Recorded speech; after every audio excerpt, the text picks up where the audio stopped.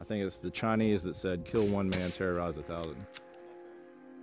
All throughout history, Marine Corps snipers have been feared on the battlefield.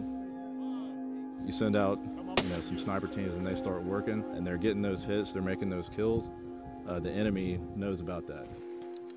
Reduces the enemy's freedom of movement.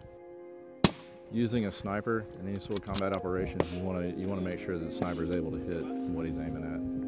One of the pluses for using snipers vice using close air support or heavy weapons, if you're in close with the enemy and you want to minimize collateral damage, snipers is a perfect way to do it.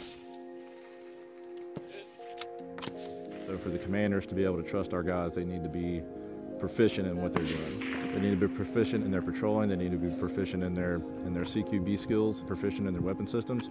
And if they're working in a small team and a man goes down that's responsible for a piece of gear, like say the radio, everyone in that team needs to be able to know how to operate that radio. Just like everyone in the team needs to be able to know how to operate the precision weapon system.